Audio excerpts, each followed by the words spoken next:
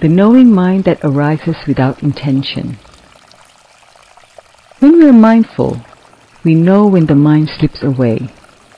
When we are mindful, we have morality, samadhi, and wisdom.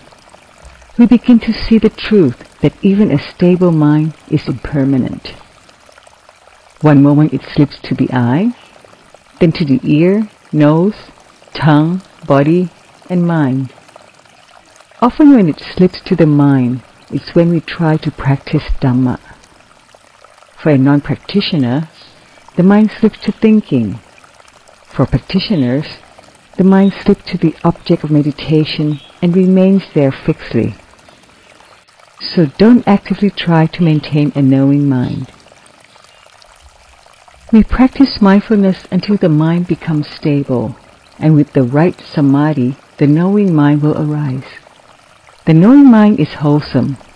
It is mindful without having the intention to be so. It is stable and ready to develop wisdom, to be aware of any phenomena that arise, maintain, and fall away. This is a good quality mind. A good quality knowing mind is one that arises without intention.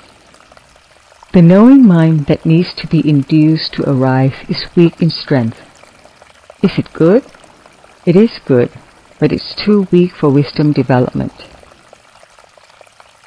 According to the Abhidhamma, the knowing mind that I'm describing is in fact Mahakusala Citta Jnana Sampayutta Asankharikang, or moral consciousness associated with knowledge.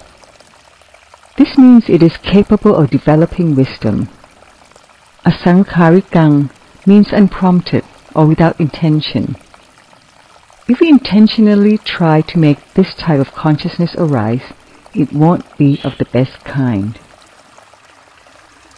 When we see the mind that slips and is then aware, eventually we will see that the knowing mind is also impermanent. It also slips. It also arises and falls away. The mind that is lost through the eye is also impermanent.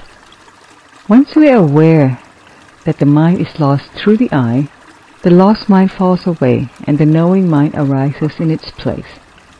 Then the mind is lost through the ear to hear a sound.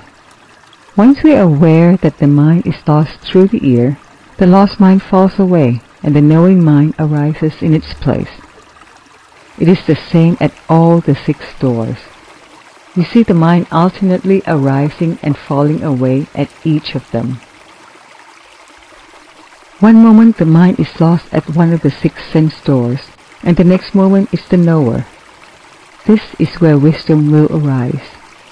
We will see that the knowing mind is impermanent, and the lost mind, of whatever kind, is also impermanent. Keep knowing, keep watching, and the 3 characteristics of existence of the mind will be revealed. Wisdom will arise. If we can practice this way, our Dhamma practice will be very brief. There's not much else. There's no further investigation required. The mind slips, be aware. The mind slips, be aware. We will gain morality, samadhi, and wisdom. And if we are very proficient at this, in the end, we will be liberated and enlightened. Remember that nobody can make the mind reach enlightenment. The more we strive, the further we stray from the enlightenment. Our duty is to be mindful of phenomena with a stable and equanimous mind. Once morality, samadhi, and wisdom are perfected, enlightenment will arise on its own. We cannot command enlightenment to arise, just as we cannot control morality, samadhi, and wisdom. Venerable Luangpor Pramote Pamojjo, 𝑠𝑎𝑚𝑚𝑎𝑑ℎ𝑖 Temple, 12 December 2021